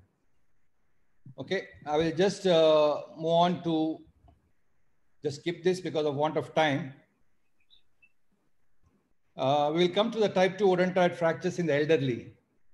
I mean, the common aim is to fusion or stable fibrous union. Sorry, the X-ray is not there. Yeah. What do we do in a situation like this? Elderly patient with a odontoid fracture, 80 years old patient. Bharat. Yeah, I think again, probably, I would go for the flexion extension X-ray again. I think probably it will be quite unstable as well. So I would still 80-year, active 80-year, one may consider fixation. If it is not, then probably one can observe them. In our setup, what normally we do is to give the Philadelphia collar and then see the X-ray with the Philadelphia collar. And every week we observe them. And we feel that if it is staying there, we may continue consider treatment and be aggressive in the osteoblastic management. 80-year, I repeat, if it is good, young, active 80, one may consider fixation. Otherwise, I would conserve them. Gautam, what will be your choice in elderly osteoporotic fractures? Your aim is to achieve fusion or achieve a fibrous union so that the patient is comfortable. So, in my practice, I'm extremely conservative in terms of treating patients, elderly patients who are frail. They frequently fall at home, develop a slight head injury, they develop an odontoid fracture, which is usually missed primarily. And these patients, if they are out neurology, even if the fracture is slightly displaced, I treat them just with a soft collar and they seem to be very comfortable with that. And I must say that I have yet to see in treating more than 25 patients, a patient who has worsened neurology. You may have a patient whose displacement may worsen a little bit, but neurology has not worsened in any of these patients. And this goes along with a study which came from Mark Swintowski et al. From Washington State, where they had studied 25 similar patients, elderly patients, where they had treated with just a soft collar, and these patients went on to develop fibrous union and did not develop a secondary neurologic deficit. Okay, so yes, my treatment would be conservative for this patient. I would be worried about the soft collar. I would give them the Philadelphia collar and keep changing every week, because Philadelphia collar will control the rotation as well. It will give the chin support as well, and you keep changing every week because it will soften as well. So have the X-ray, serial X-ray, and then they keep changing the Philadelphia collar. This is one of the controversial. But why, if you look at the literature on collars, not even a halo vest can control rotation at C1, C2. Agree. So agree. a Philadelphia collar is a sham compared to a soft collar. Don't give the, No, we'll just go ahead with ahead. the literature, this thing. We did a fusion, but however, if you look at the literature, majority of the literature which is coming from the European side, there is evidence to suggest both conservative and the surgical wise, there is no major difference. People have used transarticular screws, and they say transarticular screws is slightly better when compared to anterior odontoid screws. People also used anterior C1, C2 along with odontoid screws and say the results are better in elderly patient. There is a group which has studied using cement augmentation. After putting the screw at the base, you inject cement through using a Jamshedi needle. Having said that, overall assessment of the meta-analysis says there is no definitive conclusion. Basically, there are a lot of papers which support the fact that conservative treatment in this elderly patient with any sort of, even a soft collar or a Philadelphia collar, they tend to have some degree of fibrous movement. There could be some displacement, but result-wise, there is no major difference. And that's what it's about. Because of the want of time, I'll move on to the next case. The odontoid non-union C1-2, C1-C2 subluxation with myelopathy. They are late presentation, missed injuries, failed treatment.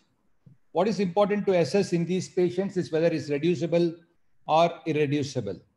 The reducibility can be seen by X-ray, and it is a good case for C1-C2 transarticular, which Vishal will be going to demonstrate within few minutes time. And you can also look for reducibility when you are asking for a CT. You can ask them to do a dynamic CT, which also helps you to identify the amount of reducibility along with the anatomy of the particular region. And this is an example. One of the easiest way to identify is by drawing a Swiss-Chook line. That is the line connecting the spinolaminar aspect of C1 to C3. As you can see on the left, the gap is of the C2 spinolaminar line and the Swiss-Chook line, the gap is more than 2 millimeters. Whereas when you extend, you see that is reducible. Therefore, a reducible C1, C2 is relatively easy. Even though it's an odontoid non-union, we know that we can address it by C1, C2 fusion. Either it could be transarticular or a C1, C2 Goel-Harms technique. Okay, this is one such example. And next we'll have the video demonstration of C1, C2 transarticular by Vishal. Thank you. Ajay, while Vishal is setting up, there is a question on YouTube for you. If the patient along with the C2 fracture has a C1 fracture and the C1 fracture is displaced, lateral masses are displaced laterally because the transarticular atlantal ligament is ruptured, how do you realign the lateral masses? How do you bring them back medially? The realignment of an acute unstable C1 fracture is quite easier. The moment you position the patient with the Mayfield on and give the traction, it usually reduces. The technique to reduce a unstable C1 fracture is by giving traction. And you can give it by conservative method. You can give traction and reduce it, but it takes a longer duration of time. But the simplest way on the table, moment you place on a Mayfield, and give a gentle traction. Usually the C1, the unstable part of C1 ring, which is displaced outwards, will come into alignment. But in these scenarios, if you're going to intervene, you need to have a occipital cervical fixation, which could be temporary till the fracture heals, but usually the OC1 joints will be disrupted and probably will end up having a fusion at that particular point. Vishal. Thank you, Dr. Ajay. I think it's very interesting. Thank you so much for bringing it up. So transarticular screws, we all know that odontoid fractures, I think broadly can be made into two, what Dr. Ajay has mentioned.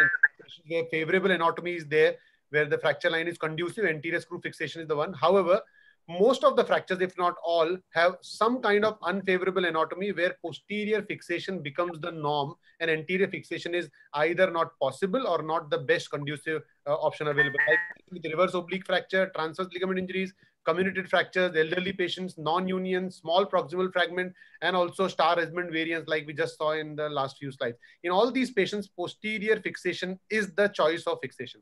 And when it comes to posterior fixation, C1, C2 segmental fixation or transarticular screw are the two options available. Of course, translaminar screws can be used in combination with C1 screws. Today, here we'll see transarticular screw fixation technique.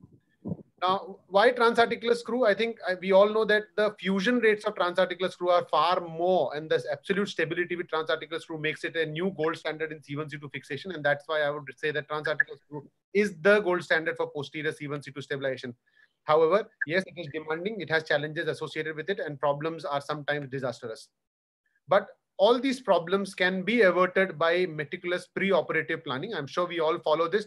However, just for the sake of revising them, I would say that all this planning can be divided into pre-operative and intraoperative steps. Pre-operatively, few things that are very, very important that we all must understand is to understand that whether transarticular screw is feasible or not must be ascertained pre-operatively.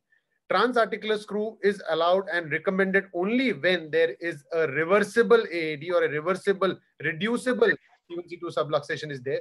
In patients with malunited or irreversible AADs, the transarticular screw is a strict contraindications. In patients with high riding vertebral artery, again, one must try transarticular screw fixation and recommend that pars diameter should be minimum 3 millimeters to do a transarticular screw fixation for being anatomically conducive.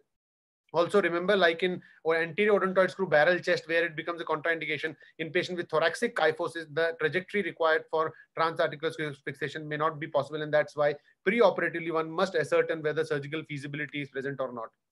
Once you've chosen the right patient, once you know that transarticular screw is feasible, it is very important to understand that transarticular screw implants available currently in market are minimum diameter of 3 millimeter. And that's why this diameter, which is the minimum pass diameter, should be more than 3 millimeters to keep the screw in there and preventing the dorsal burst out of these screws there. And that's why this is the second prerequisite for doing a transarticular screw fixation. And that's why a CT scan, preferably along with a CT angiograph, should see these images where the MPD should be more than 3 millimeters to get the screw placed in this particular dimension.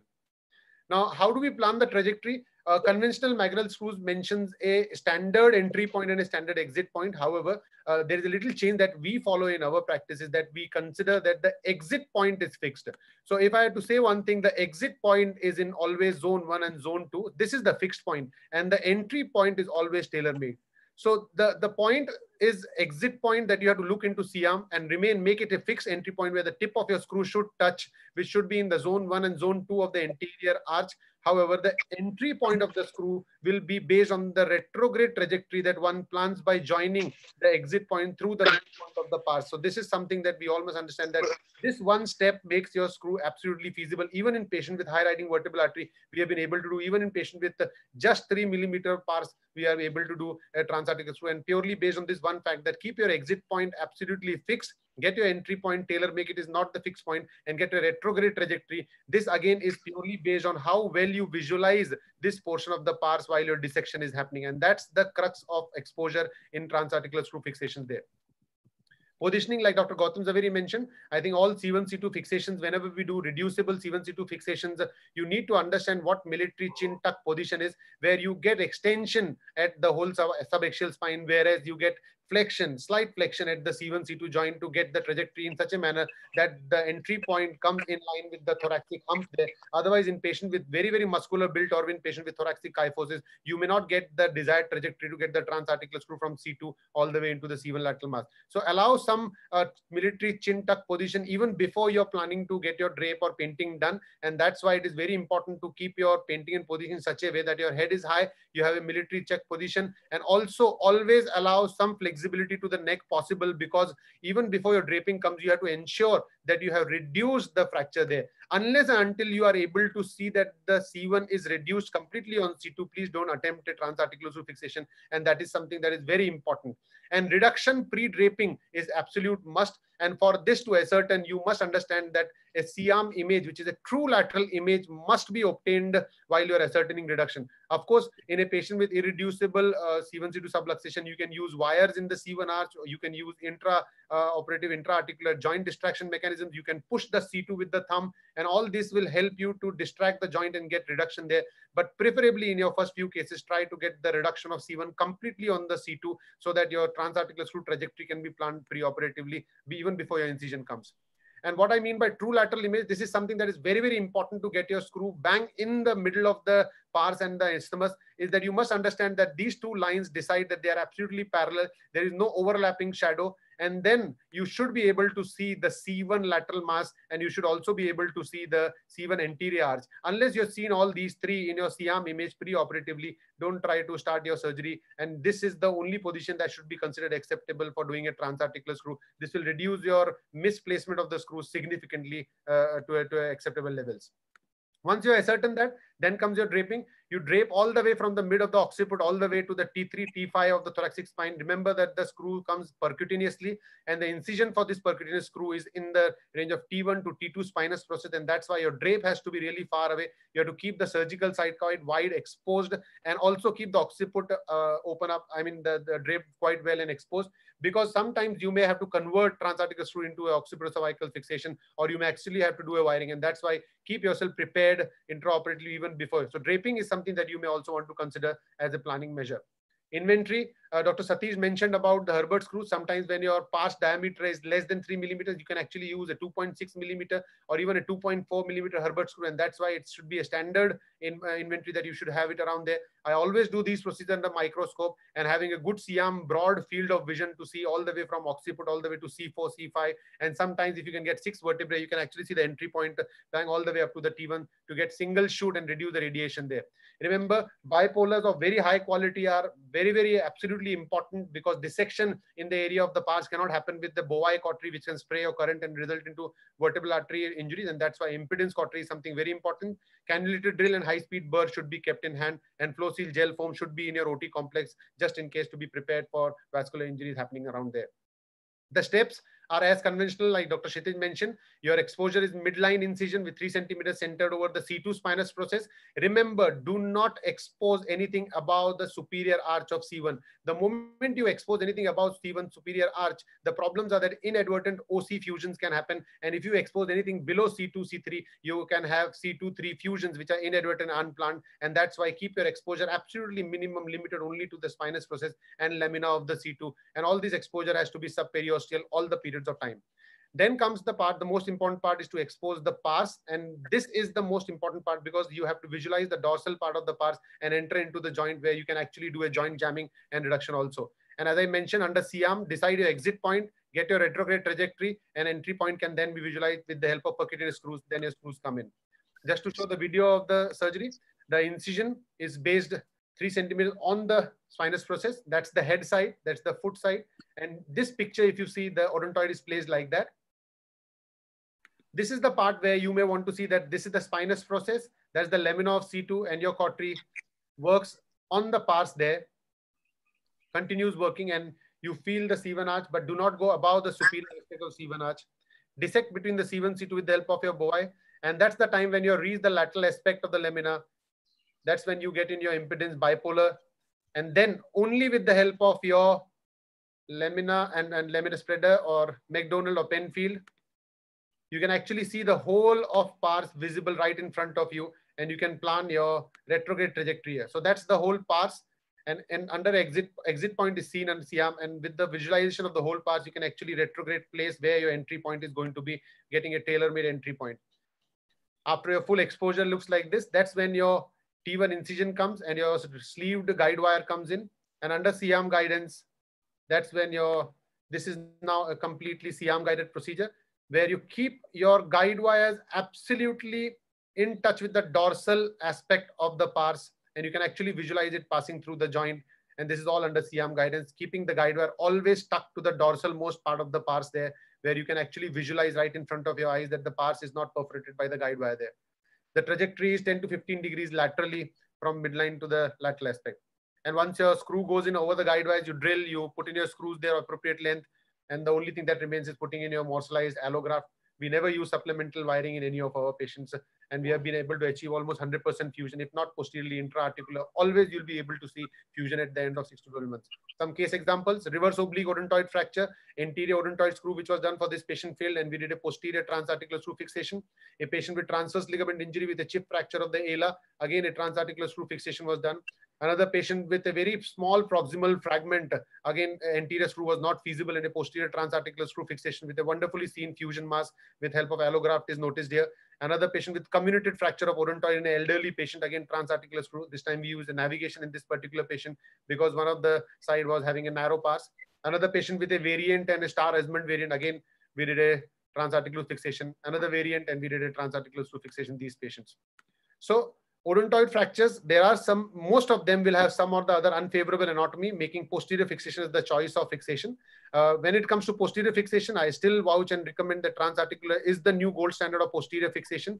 Yes, it is demanding, but preoperative planning can really ensure 75% success already in this surgery, even before your incision comes up. And remember, soft tissue dissection, along with being pre-armed and pre-warned, is the success to transarticular screw.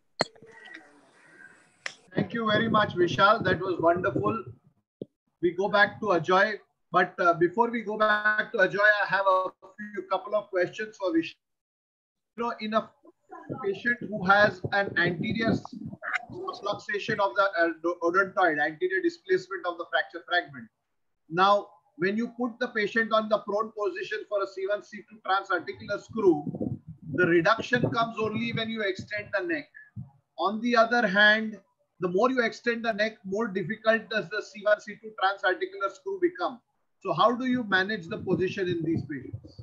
So very interesting question, Dr. Gautam. In fact, if you just heard that military chuck position doesn't mean giving extension at the C1, C2 angulation. It is the translation that will get you reduction. So if it is an acute fracture, it is only by military tuck position, allowing the extension only and only in the form of translation rather than angulation. And that's why I said that even before your drapes come, you have to ensure that your patient is on traction. And with the help of your traction, you not only get a posterior translation by getting the horseshoe little higher place, but also ensuring that the extension doesn't give you angulation at the C1, C2 joint. And that's exactly what the importance of military tuck chin position is. And I mean, almost every single time you'll be able to get good, not only good reduction, but also a true lateral image where you can really plan your screw trajectory even before your incision comes in. Right. Another question, Vishal, is that you started off with a good reduction, but intraoperatively, as you're ready to pass the screw, you notice that the anterior subluxation has recurred a little bit. So you want to get a better reduction. Should you abandon transarticular screw and go for the C1 lateral mass technique, or is there something you can do intraoperatively to get the reduction back? Very interesting again, Dr. Gautam. I think how to achieve reduction if the anterior translation recurs while intraoperatively positioning the screw is the simplest technique is the thumb technique. Ask your assistant to push the C2. If you push the C2, the anterior placed C1, this C2 will go and get placed under the C1. So this is the simplest technique. However, if your thumb is not able to push it, you can actually, with the help of towel clip, put in under the C1 arch and pull it. So this both combination will be able to give you a good reduction. Just in case you are not able to get, despite the thumb push and pull of the C1 arch, you can actually go inside the joint and distract it. And this distraction will always get the C1 over the C2, and you'll be able to get your good trajectory in there. Right. Thank you very much, Gautam. Very, very nice. Pass it on. Gautam, yes. To your point, it is when you achieved the reduction in the beginning, but it displaced during the procedure. For such thing, if you use the Mayfield or Sugita frame in the beginning, that will never happen. And in addition to the traction with only GW, especially in a transarticular screw fixation, if you use the fixed frames, you'll be much more comfortable than anything else. So, Dr. Satish, I completely agree that using a fixed frame is a good idea. However, many a times the fixed frame, once you have positioned and got a C-arm picture, and if you are able to see that it is not reduced, it is really cumbersome to do this movement, get C-arm images, and then fix it at that position if you're using a fixed arm. And that's why Mayfield, when you have a completely mobile C1, C2 or a acute odontoid fracture, I would recommend use a horseshoe, in that situation. So a Mayfield tuck is a military tuck is possible with a Mayfield much better than a Gardner. Yes, but reduction may not. So you can do a military tuck perfectly with a Mayfield. Right. And you can manipulate during the surgery also with the Mayfield. So it's not a problem. Yeah. It's much easier to do it with a problem, of Mayfield. course, Satish, is that a lot of surgeons who work in smaller hospitals, not necessarily. Yeah, they don't have it. A Mayfield. In fact, for years together, my neurosurgeons in Jaslok Hospital did not allow me to use their Mayfield. And so I had to struggle with a horseshoe. Right? Then you get used to it. Can I mention one thing? Yeah, then you get used to it. You'd rather like it than Mayfield. Yeah. So let's go back, Ajay, quickly. No, but it's already we are reaching 6 o'clock. Yeah. I think we will, Gautam, you can summarize. Yes. Okay, so we start with summarization of the session. So friends, I hope you've enjoyed this session today, or the master series as organized by the ASSI is going to be a regular event.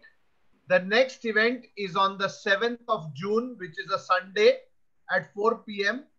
where we are going to have a session on congenital craniovertebral anomalies. And we will have a star faculty, and we will be requesting Dr. Satish to present his work, his interesting cases, and lead the discussion on that issue. In the meanwhile, odontoid fractures, I think constitute about 15% of all fractures within the cervical spine. The caveats are that whenever there is a C2 fracture, you must look for a head injury in such a patient, you must look for a C1 arch fracture, and you must look for other subaxial cervical spine fractures in this patient. Usually there is something associated. In the younger age group, these are high velocity injuries, often comminuted. In the older age group, the fractures are typically low velocity injuries because of a fall. The patient has had giddiness and fall. The treatment dramatically differs based upon what is the age of the patient. In a younger patient, one tries to be more aggressive. One tries to save the mobility of the C1, C2 joint, and therefore the treatment would probably be more aggressive in terms of osteosynthesis of the fracture. In the elderly age group, surgery is a little bit dangerous because these people are frail, they have multiple comorbidities, and therefore after surgery, their survival is not necessarily very good. There is a high risk of complications, and therefore conservative treatment can be done. There is plenty of literature to show that conservative treatment in the form of a soft collar, a Philadelphia collar, works. It does not help with union of the fracture. It does not, but these patients, they develop some kind of fibrous union, and even though they are slightly displaced, a large percentage of them don't go on to develop neurological deficit. The neurological deficit in these patients is, if it does occur, then one might be forced to go in for surgery, or if there is a significant mobile displacement, one would think of surgery. In the younger individuals, there are three types of odontoid fractures. The type 1 fracture, which is of the tip of the odontoid, is generally treated non-operatively but you must confirm that and differentiate it from an os odontoideum. In an os odontoideum, the upper surface will be like an ossicle. It will have sclerotic rounded margins and not a fresh fracture. Os odontoideum can be unstable and result in C1, C2 subluxation and requires surgery. The type 3 fracture, on the other hand, which goes through the vertebral body, through the cancellous part of the vertebral body, is usually a much more stable fracture. Treating them with a Philadelphia collar or Somi brace is good enough. A majority of these patients will heal conservatively over 8 to 12 weeks and do not require surgery. The dilemma for us is when it is the type 2 fracture. Bear in mind that even then, about 2/3 of type 2 fractures will heal non-operatively if treated well. So an undisplaced fracture, a fracture where there is very little displacement of the fracture fragments, can be, and in a relatively young patient, can be treated non-operatively. In these patients, the method of treatment is a halo vest immobilization, which one would consider for 8 to 12 weeks.